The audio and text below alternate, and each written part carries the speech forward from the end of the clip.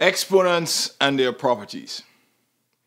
We begin this section with a review of the set of all real numbers, better known as the real line. As can be seen from the diagram, the real line can be broken up into several parts. So let's start on the left and proceed to the right. If we start with a set of all real numbers, we find that we can subdivide them into rational numbers and irrational numbers. Now, a rational number is any number that can be written as one whole number divided by another whole number. The irrational numbers are numbers that cannot be written as one whole number divided by another whole number. And there are several very important and very famous irrational numbers like pi or e or the square root of 3 or the square root of 2 or the square root of 17. Anything with a radical in it is an irrational number.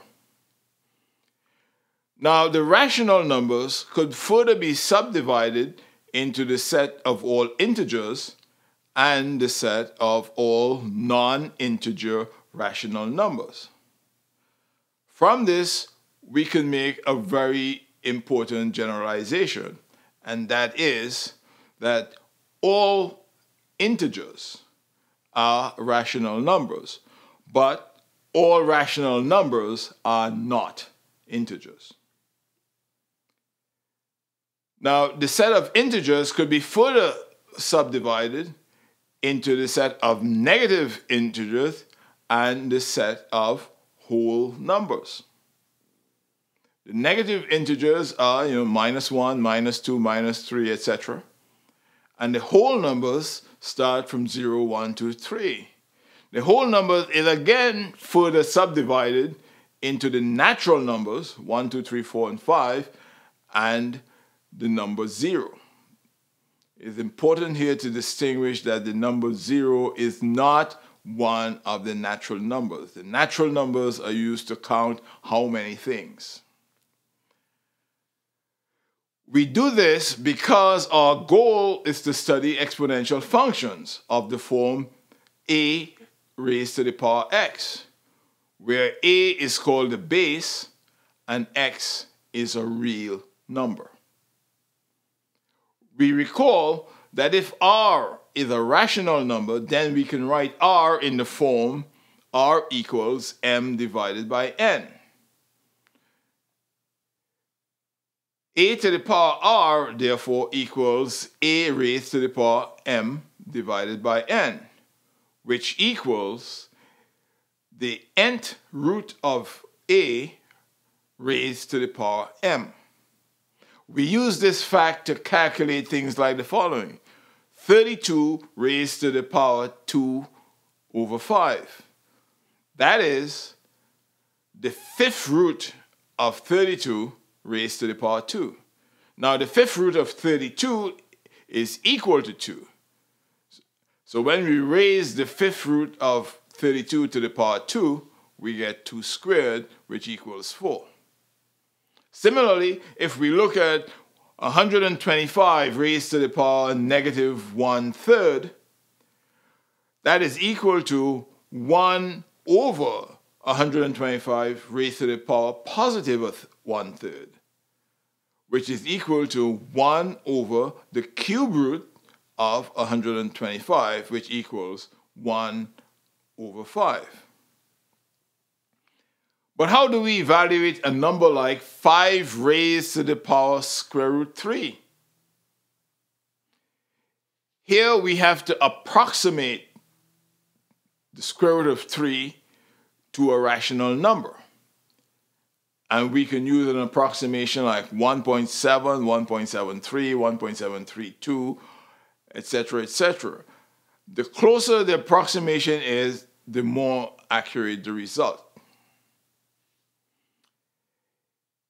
It can be shown, although it is beyond the scope of this college algebra course, that all the rules and theorems associated with rational exponents also apply to real exponents.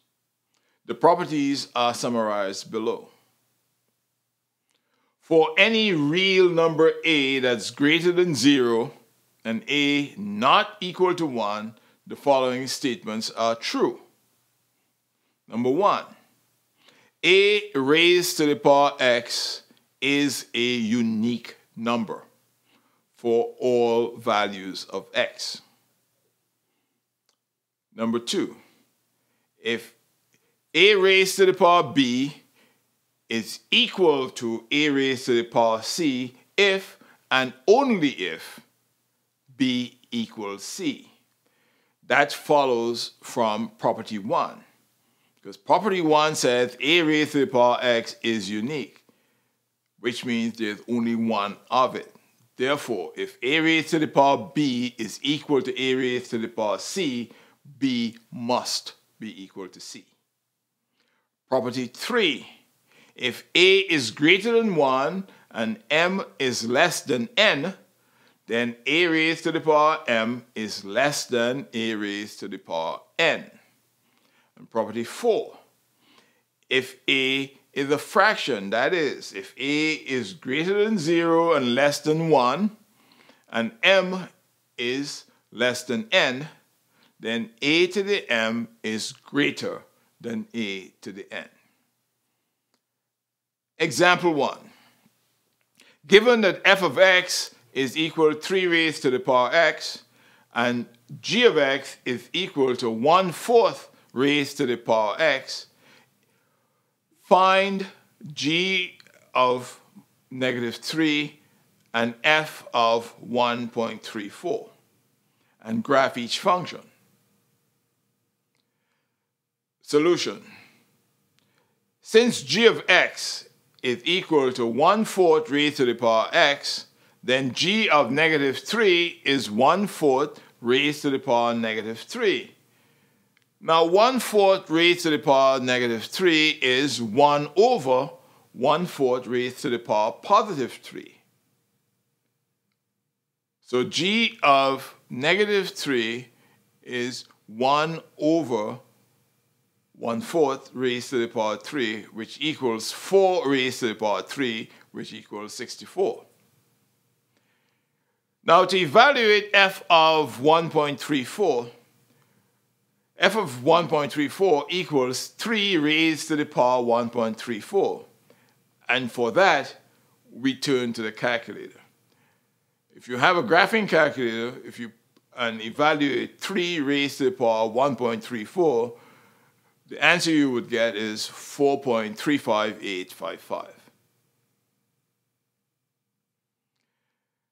Now we take a look at these two functions. The blue graph represents the function y equals 3 raised to the power x. And if we look at this graph, we see that this function, 3 raised to the power f, is always increasing in its domain. Its domain is -infinity to positive infinity, and x is always increasing, which tells us that that function has an inverse. When we look at the red graph, which is the function y equals 1/4 raised to the power x, we see that this graph, whose base 1/4 is a fraction, this graph is always decreasing on its domain. And again, its domain is -infinity to positive infinity. Seeing that this graph is always decreasing on its domain, we conclude that this function, y equals 1/4 raised to the power x, has an inverse because it is 1-to-1. We will go on to see what the inverse of these functions are later on in this series.